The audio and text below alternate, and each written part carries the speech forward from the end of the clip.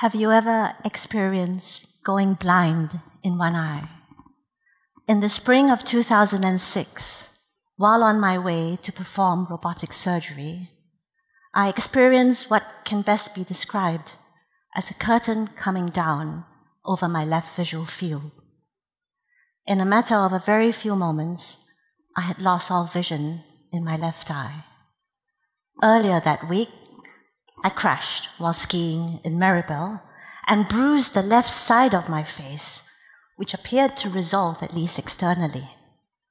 Unfortunate for me, I developed a giant retinal tear, though thankfully this was amenable to surgical repair.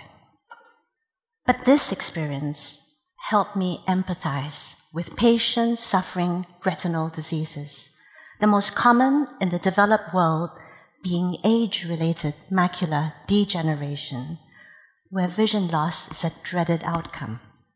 That is, until 2014, when, in Japan, a 70-year-old woman with near blindness underwent a groundbreaking procedure using stem cells. In what was an extraordinary world's first, Japanese researchers took her skin and in the lab reprogrammed her skin cells into youthful stem cells, then grew a sheet of retinal pigment epithelium cells, the specialized cells that line the back of the eye. This was then implanted into her eye in a procedure which has provided hope for millions of visually impaired patients worldwide. Today, there are at least 4,000 scientists engaged in stem cell research globally. The hope is that their discoveries and inventions will provide patients, especially the older population, with a vastly improved quality of life through the repair and replacement of their diseased and damaged organs. I first became involved in organ replacement as a postgraduate student in transplant immunology at Cambridge. Over 3 years, I spent the days in the research lab performing heart grafts between different strains of rats and across species to study the potential of new immunosuppressive drugs in overcoming organ rejection. In the evenings, through the nights, and on weekends, I learned the art of liver transplants from pioneer surgeon Sir Roy Khan. A large part of this training involved flying in small aircraft to hospitals within the UK and Europe to retrieve organs from mainly road trauma victims. At 35, I returned home and successfully performed Singapore's first liver transplant and became godmother to my patient's son 6 years later. My patient remains alive and well today, a quarter century later, and is among Asia's longest surviving recipients of a cadaveric donor liver. This initial success encouraged the development of a multi-organ transplant program in a country with a population of just 3 million at the time. So a program to harvest organs from executed prisoners was launched. Till today, I still vividly recall walking through the high-security prison on Friday mornings at 5 a.m. Though I always kept my gaze straight, I could feel the haunting stares of the 18 to 20 prisoners on death row follow my every footstep as I made my way to the makeshift operating room. There, in the stillness of the pre-dawn, my team and I would await the arrival of the prisoner, a blue hood covering his head, fresh from his execution. I remained on the prison's organ retrieval team for several years and through a pregnancy. What kept me going was to focus my thoughts on the recipients whose lives would be saved by this procedure. While my patients knew the source of their donor organs, it was never once brought up as a topic for discussion or deliberation. Put yourselves in their shoes for a moment. Would you refuse an organ from an executed prisoner if it could save your life? During those early years of my surgical career, the lab was my sanctuary. It was where I could take refuge from the uncomfortable realism that as a doctor, in order to save lives, I had first to take parts of life from the deceased, whether victims of accident or execution. In the lab, I was able to process these thoughts and think up solutions to the issues in transplantation which troubled me. Around that time, transplant surgeons were exploring the use of animal organs as xenografts. At Cambridge, and subsequently in my lab in Singapore, we actively investigated the use of pigs as organ donors, but faced what seemed an unsurmountable immunologic challenge such that this cross-species research lost momentum.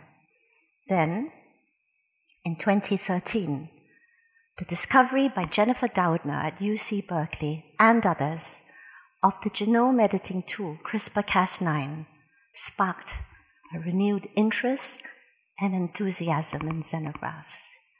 Through the deletion of certain porcine genes and the insertions of some human genes, it seemed possible to significantly dampen the human immune response to pig organs. The potential impact of this scientific breakthrough was perhaps best captured in the title of Nature Biotechnology's 2016 review article, Xenotransplantation Makes a Comeback. Further progress in genome editing may one day lead to clones of genetically engineered pigs bred to provide a limitless supply of donor organs. Alongside this xenograft research, there has been a rapidly growing interest, hype, and hope in stem cell research. Stem cells, as undifferentiated, immature cells, have the potential to multiply to large numbers and differentiate into a variety of different tissues: heart, liver, kidney cells, neurons, bone cartilage, and insulin-secreting cells. Human stem cells seem the ideal building blocks for organ replacement. What if patients no longer needed to depend on donor organs to save their lives? What if patients could now use a few cells from an embryo, a fellow human being, best of all, cells derived from their own bodies, to create new tissues and organs? Of the three main types of stem cells, embryonic stem cells, controversial to some, are pluripotent and can be differentiated into any cell type in the body. Adult stem cells, on the other hand, while non-controversial as they are derived from our bone marrow, blood, and fat, yet lack the true pluripotent potential of embryonic stem cells and are limited in their ability to differentiate into all cell types in the body. Then, in 2012, the stem cell field gained further momentum and heightened visibility when John Gurdon and Shinya Yamanaka were jointly awarded the Nobel Prize in Physiology or Medicine for their discovery of induced pluripotent stem cells. This discovery has made it possible to turn back the clock, to take mature adult cells as in a skin biopsy and in the lab, reprogram these old cells into youthful cells termed iPS cells. These iPS cells, derived from self, are pluripotent, like embryonic stem cells, but without the ethical concerns, and can be differentiated into any cell type in the body. So, with the promise of stem cells as building blocks to create tissues, the next step was to design and manufacture scaffolds in order to build three-dimensional organs. There has been tremendous innovation in the fields of material science and tissue engineering in creating different types of scaffolds: biologic, synthetic, as well as the new dynamic nanoelectric scaffolds. With 3D printing technology coupled with the use of cells as a form of bioink, it has been possible to print the simple flat structures like skin and the hollow tubular structures like blood vessels and upper airway tubes. But what about the more complex organs like the heart or the liver, which comprise so many more cells with an extensive vascular architecture? Well, what's been possible so far, for example, is to print not a whole liver, but tiny sheets of liver tissue for drug toxicity testing and as patches to potentially graft onto damaged livers. The new dynamic nanoelectronic scaffolds, when seeded with cells such as cardiomyocytes, may one day enable us to grow the next generation transplantable hearts capable of monitoring their own electrical activity. So where are we now? In strictly clinical trials, adult stem cells have been implanted in patients with heart failure and post-myocardial infarction. It is still unclear whether these stem cells add value by delivering growth factors to help in the recovery of the damaged heart muscle, or whether they actually differentiate into heart muscle cells. It is also unclear whether these cells even remain in the treated areas and become integrated, or migrate and get washed out of the heart. Future directions in organ repair and replacement await the outcome of these and other clinical trials. It is truly an exciting time to be in stem cell research, particularly as some of this transitions to the clinic. Looking back, I would never have imagined that the child I was carrying while harvesting donor organs in the prisons would grow up to be a student researcher working with cardiomyocytes in a stem cell lab. Alongside advances in bioengineering organs, conventional procedures to transplant these organs has been disrupted by robotic surgery, first introduced in the late 1990s.